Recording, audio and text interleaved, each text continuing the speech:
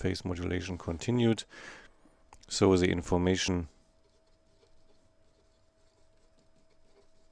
is in the phase.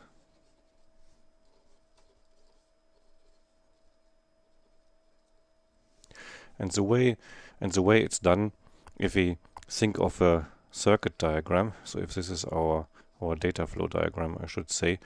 So we've got our stream S of t, and remember this signal PM of t is generated by S of t multiplied by cosine of 2 pi fc t.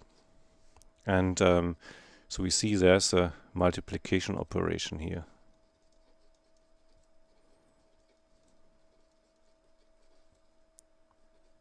Pretty hard to do in analog hardware in a precise way, but obviously in a digital system very, very easy. It's just a mathematical operation every processor can do.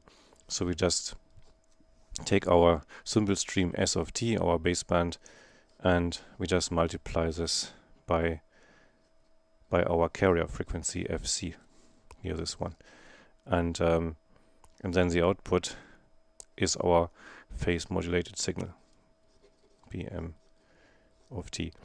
Simple as that. So in terms of implementation, a very, very clean and simple approach to generate this phase modulated signal without any problems in computer hardware.